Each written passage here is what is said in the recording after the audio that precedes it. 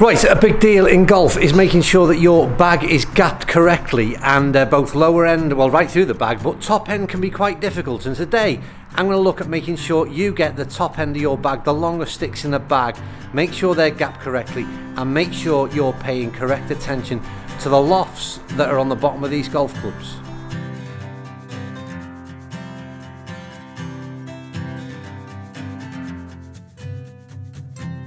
Yes, there are so many variations of club types that we can buy right now, and it's hybrids, 5 woods, 3 woods, utility irons, long irons. They all carry a number and they all carry a loft, but they can be quite deceiving, and it's something that I've noticed in recent weeks when we've looked at things like 7 hybrids with something like 27 degrees aloft. I assume the 7 hybrid would be a very, very similar number in terms of loft as a 7 iron, and it's not.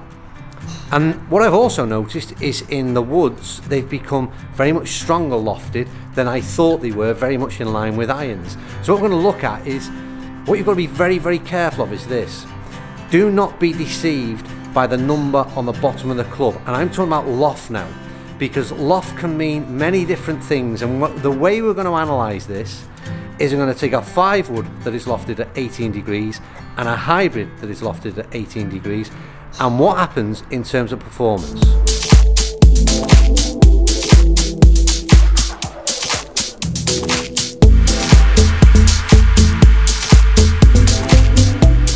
Right, so let's start off by just talking about the clubs. I've got Epic Flash hybrid, Epic Flash 5 wood, like I said, set up in exactly the same position, and with very, very similar shafts, both very much what I would use. So we've got a great comparison here. First thing is the obvious one, is the length of shaft. There's probably a good 2 inches longer, and again, I've not got the technical spec in front of me, but from looking at that, at least 2 inches in terms of extra length on the shaft from the 5 wood. So naturally, we're expecting longer distances from the 5 wood straight away. So like I said, this is about not getting confused by picking up a club based on its loft. So for example, if you've got a 22 degree 4 iron, 3 iron, whatever it may be in the bag, and you simply went to the shelf and said, right, I want a 4 degree gap to carry on gapping through my irons, you could go for the hybrid at 18 degrees. But then, would you go for the 5 wood at 18 degrees? That's based on gapping based on loft, and what this is going to show is that's far from being, and it may be stating the obvious, but I'd like to see it down in numbers. What is the difference, and why is loft such a confusing, almost misleading in many ways? And this applies to all clubs for me. Same with the irons. Strong lofted irons mean nothing. It's again what it does in performance, and we've got a prime example of this here now. So what I'm going to do, I'll hit balls with both and we'll compare numbers in terms of data. What are we expecting? Well, your comments down below at this stage, what are you expecting to see? So I'm going to throw in my 2 penneth worth and see what you think. Longer numbers with the 5 wood, just based on purely on shaft. I'm expecting a higher launch with the 5 wood because we've been able to get that CG further back in the bigger club head profile, and obviously the opposite to that in the hybrid. But the other things that the hybrid perhaps offers is a little bit more versatility, maybe a little bit easy to play from the rough, maybe playing in and around the greens, people who like that shot. So there could be reasons, and again, the other bigger bonus of the hybrid is the shorter shaft giving greater control. Am I going to find the centre of that club face just a little bit more, and therefore performance will be a little bit more consistent? So they're all the things we've got to consider. But like I said, this is all about loft and comparison in terms of performance. So I think I better hit some golf balls. I'm going to hit one shot with each very, very quickly, just to talk about how I feel at address, because this isn't a review of the product. The hybrid is a very, I think for many golfers, it's a confidence inspiring club in that it's a short shaft, but we've got a big profile on the bottom, a lot more bulk than obviously what our irons would be, and it just gives us that little bit of confidence at address. I think this Epic Flash is a bit of a powerhouse in terms of, I cut that one out a bit to the right hand side. Wasn't the best of strikes. I just said on another video I always start off very well. So let's hit another ball. And I said it's because my tempo and rhythm is good, and it was maybe a little bit too relaxed on that one. That's better. committed and got through that. I mean, the Epic Flash is a great club, and like I said, straight away, the one thing I will say is how it's in between the ears, how comfortable you feel at address, how short the shaft is, and it's just, hybrids are a great club for that same thing. The thing is about a 5-wood, the confidence comes from a different element for me now, and all of a sudden I've put a bigger mass behind the ball at address. So my confidence now has not gone because I've got a shorter shaft and the control elements, it's because I've put a great big mass behind the ball and I think I can't miss with this thing. So, I mean, which one do I prefer personally at address? Let's hit this ball first. Oh, great strike with that. Well, again, it's different things, and that's why each to their own. And but for me, I actually prefer the bigger mass, particularly from the tee. I'm not saying I would like to play that from the rough, but I'm not overly keen on hybrids either from the rough. But for me, at address, if I was playing this on a par 4 and I've got the choice between the two, then I'd prefer to have the bigger club and bigger mass. That's really two decent balls with that. But, like I said, let's not get too confused. That's a comparison of the two club types. But what do they do in terms of performance? Because the ultimate thing is that this is about comparing lofts in two different styles, the same lofts, but what do they do in terms of performance? I'll carry on hitting balls, get some data, and then try and break this one down a little.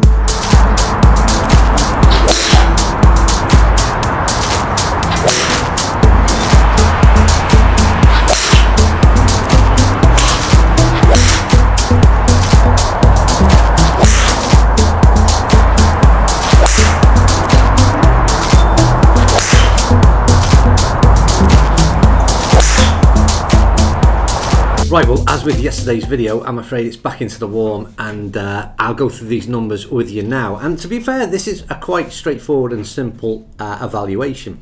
We've got two clubs, 18 degrees, and at the start of this video, the whole point was to find out, or to make sure that we're not looking at loft as being the only thing we consider when gapping our golf clubs. And like I said, it might have been quite obvious, but here's what happened.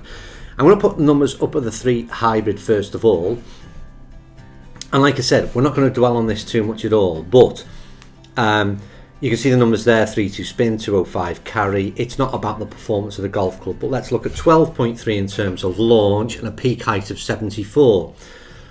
All what I'd have expected. I say expected, I mean, I will say that in some respects, there's one sort of thing that I would throw into this when I'm doing the evaluation, is that the Epic Flash Hybrid is a bit of a beast. And at 18 degrees, 205 carry, couple there in 207, it's far stronger in terms of what it actually performs and what it suggests in terms of 18 degrees. Because trust me, in other hybrids, I would have been expecting to be topping out at just under 200. So, and I said this in the initial review of the Epic Flash Hybrid, it's a bit of a beast. So, 5-wood. Again, numbers up, 215 carry, 3-6 spin, 11 launch, 79 peak height. So we've got effectively 10-yard difference, same loft, 10-yard difference. But take it back a little bit to the beginning and compare the two ball speeds and club head speed, and those are generated because of length of shaft.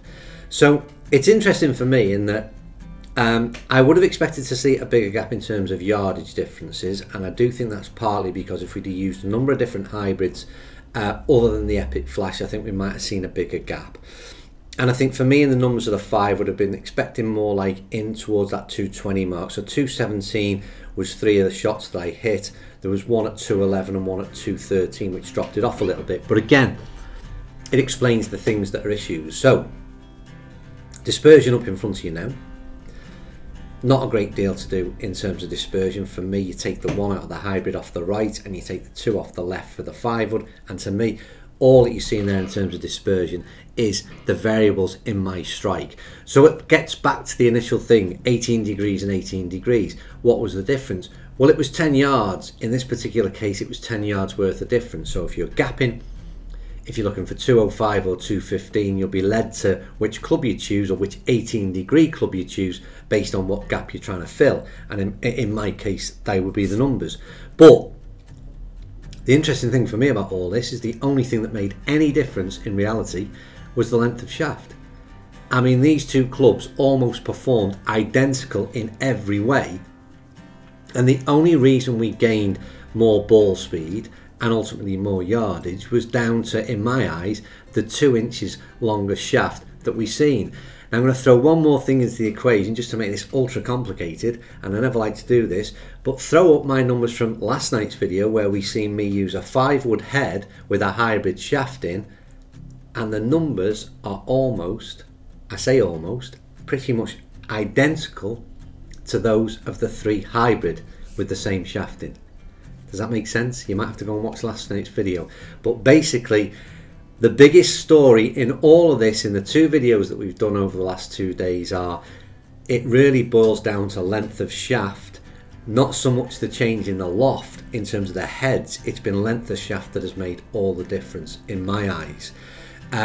So the evaluation is this: choose your club wisely, choose your club based on the yardage that you hit, not the loft that it says, but also choose it on making sure, going back to last night's video and combining these two together, the shorter shaft for me is the greater appeal in terms of control, and then combine it with the head that you like, and then you've got the ultimate situation, and it's just about bridging those gaps via yardage, not via looking at lofts on the bottom of that club face.